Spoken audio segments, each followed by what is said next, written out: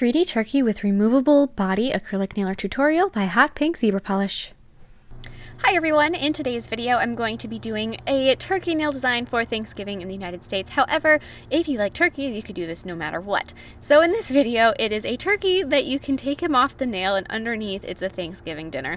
Personally, I find this a little morbid. It was my mother's idea and she doesn't think it's morbid at all, it's just me. I find it, I love my Halloween designs. Those I don't think are creepy or morbid in the slightest, but this I don't know, it's just a little bit. So I don't know what the deal is there. I guess I have different sensibilities than my family does, but I really do enjoy this design and its kind of strange goodness, and I'm going to be using some MelodySusie gel polish to do some of the details, so I hope you like that, and I will put links to MelodySusie's gel polish in the description box below, so check that out, and I will see you in my next video. So here's the kit that I got. It's called Party Queen, and it's one of their fall Thanksgiving of their, like a kit sort of. And so there's 6 colors and I'll be using all of them and you'll get a better look at them. I find that their consistency is a little bit thicker than the last time I used it. And so that's a little interesting. It seemed like it was on the thinner side before, but it seems like it's got a little bit more body to it, which I actually kind of like. I like my gel polish to have a very subtle thickness to it just because I think it provides some strength when it's on my natural nails. Otherwise, this seems like it's got a decent coverage, and I haven't tried removing it, which is one of my complaints in the past. If I do experiment with that, I'll put the outcome in the description box below when I figure out how that works again. So now with clear acrylic, I'm going to be doing an overlay on the nail. This is just for strength. There's no other reason for the clear besides the fact that you don't want your nail to just be a plastic tip. And so I'm not going to do any of the color in the background with acrylic. That's all going to be with the gel polish later on. So now I'm going to be filing it with a 180 grit file to remove any lumps, bumps, and imperfections. And then I'm going to switch to a buffer and I'm going to be buffing it just to remove the scratches that the first file may have left behind, which will be a lot easier than to paint with if you have a smoother surface, or paint on later. So now with a warm gold acrylic, I'm going to be making my roasted turkey or my cooked turkey. And so I'm going to start with just an oval of that color, and I'm sorry I'm a little off camera there. In case any of you are curious, it is a lot more difficult than it looks to say on camera.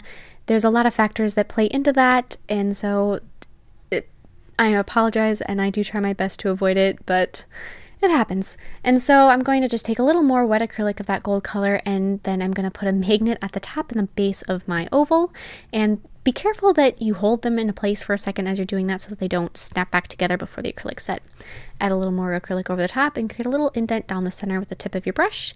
And now using more of that gold acrylic yet, I'm just going to be adding the legs and the wings of my turkey. So I'm going to start with his legs at the base. And throughout this whole thing when I'm sculpting this 3D turkey, I don't want him to be overly thick and I don't want him to be overly three-dimensional. So I don't want any or a lot of parts that sort of stick out in the air, because that's going to make the turkey that goes on top of it a lot more difficult and not as smooth. So then I also added his wings, as you could see, and so now I'm going to take some of the color that is called Viridian Ring from MelodySusie, and it's just a really pretty shimmery dark green color, and I'm just going to be adding little leaves going all around my turkey. So this is like the little decorations, not decorations, that's not the word I'm looking for, it'll come to me later, that you would maybe put around the turkey on the plate is what the background is basically. And so all these colors from in this particular set are very shimmery and they're very very rich looking to me. So now I'm going to be using the one called Wine Purple, which honestly I did not think it was purple in the slightest until I read the name, and I'm looking like, okay, so it's a little purple. It reminds me of grape or not M&Ms, Skittles. I don't know if you grape Skittles, they're supposed to be purple, but if you ask me, they're brown. I don't know, I've always considered them brown, and so that's how this polish reminds me of. It's like a brown with just a hint of purple. So I'm going to shade my turkey with that, and then I'm going to add a little bit of more of that color in the background just to fill in some of the blank spaces. So now using Spice Mustard, which is sort of a yellow gold, and then Champagne Rose, which is sort of a champagne color, just sort of a shimmery nude. I'm just going to highlight my turkey and the leaves and just fill in more of that space. So basically the turkey is getting completely covered up in gel polish. And then I'm going to take, since there's still some blank spaces in the background, I'm going to take some of what's called airy blue and fill that in. And then using flaming red, I'm going to add little dots for berries in sets of 3 all around the background, and then a little bit on top of the garnish. There's the word I was thinking of before, garnish. Sorry, I was really excited. I hope I didn't blow your eardrums right there. Just as a garnish around my turkey and on my turkey. So now on a nail form backing with orange acrylic, I'm going to set down 2 beads, let them set for just a pinch so that they're not totally wet and gonna fall all over the place. And then I'm gonna take my brush and I'm just going to form them into 3 toes. So you want that to kind of be a triangle that's split into 3. So it comes to a point at the back, and then the bottom line would come into those 3 points. As you can see, I kept messing with them until I pretty much couldn't anymore because they were set. So as you're doing this, just keep poking around at them until you're either satisfied or you can't do anymore. And so then I'm going to take another bead at the back and I'm going to pull that out into the leg shape. And so I'm just going to take and lay that down like so, and then blend it into the foot, and then blend it back and press it in from side to side so it's got relatively straight lines on the edges. Touch up the toes one last time. So then I'm going to take and I'm going to wrap my turkey, the original one, in some plastic wrap and add 2 magnets on top of the magnets that you already had on the turkey. So there's 4 magnets on the nail total, 1 under the plastic wrap and 1 on top of it. So then holding that plastic wrap as tight and as smooth as I can, which believe me, it's not as easy. It's really not easy at all to keep that plastic wrap smooth because it likes to wrinkle. It's like the favorite thing for plastic wrap to do is wrinkle and cause a mess. But I'm going to be sculpting on top of it regardless. So I'm going to take with a brown oval, and I'm just going to add that on the bottom of my turkey, basically. That's going to be his body. And then while that acrylic is still wet, I'm going to poke the ends of the legs from the orange legs that we made before into the bottom, and then add just a little more brown acrylic on top of it just to smooth out that area and make sure that the legs are really nice and attached so they're not going to pop off later. And then above that, I'm going to be adding his tail plumage. So I'm just going to add, it's going to be a wide at the top and then sort of taper down into a point, or not a real sharp point, but taper in towards the body like that, and then drag the tip of my brush through the acrylic just to create separations between the individual feathers. So now I'm just going to add a little more brown acrylic to that body. I want the body to be the thickest part of this top turkey, or at least of the background of the brown, because well, that's the area that would be closest to you if you were looking at them, because those tail feathers, those are way in the back. So now I'm switching to a color that I like to think of as rhubarb, and I'm going to be adding his wattle and his head. So on a turkey, the part that, like their neck that comes down, that's going to be the wattle. So then I'm going to be adding his orange beak. So I'm just going to take another bead of orange like I did before, lay that down, pull it out into points at the top with a slightly rounded, the middle should come to a slight rounded point at the top, and then a sharper point at the bottom like that.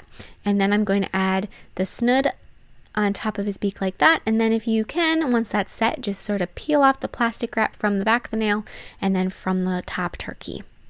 And then with brown acrylic, I'm going to go through and I'm just going to touch up all of his back feathers, or his butt feathers, or his tail feathers. Really, you can call them anything you want if you ask me. I'm just, yeah. Anyways, I'm just going to touch them up. So I'm going to lay a bead down, and then I'm going to let that set for just a second and then push it back so it creates a nice rounded shape on that plastic wrap, creating nice smooth shapes like rounded tail feathers. Is not probably going to happen. Maybe you have superpowers that I don't possess and it worked out. If they don't sweat it. You can fix it up easy enough here. So once you have those nice and rounded, there might still be a little pieces that from the plastic wrap slid all over the place, and there's like little icicles. And so you can just trim those off with your manicure scissors because they should be relatively thin and cut easy. And then I'm going to go in the back and I'm just going to smooth it out just a little bit. Don't cover up your magnets because you want those to not have their strength. You want to keep that intact. So if you cover them up, they're going to get weaker, and you don't need that. You want your turkey to stay in place.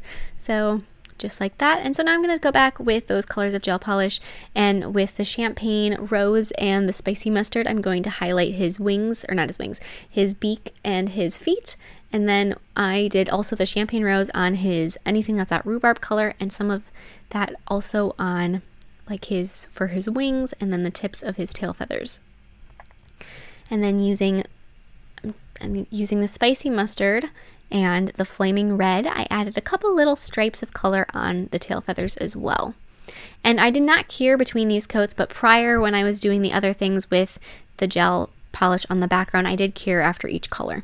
So now I'm going to be painting his eyes with white acrylic paint this time, so I'm not using gel anymore, just paint. I'm going to be adding some details with black, like nostrils and some outlines. And when I'm doing the outlines, especially since a lot of what is with the top turkey, it's really dark, you know, browns and reds and oranges, they're all relatively dark colors, so these black outlines are super important to make sure that you can see everything clearly. I'm also going to separate his feathers, his tail feathers with that, and his toes. And the MelodySusie gel polish is a one-step gel, so there's no need to put a top coat on it, and I am now because of the acrylic paint, but there's also no need to wipe it off because it is tack-free. And that is it. You can reattach your turkey to the base of the nail or take it off whenever you want. And like I said, this is one of, I don't know, I think it's a little morbid, maybe not, maybe I'm just strange. I know I'm strange, but maybe there's a new reason I'm strange. But I hope you like it, and don't forget to share recreations with me on Facebook and Instagram. I'd love to see them, and I will see you in my next video. Bye!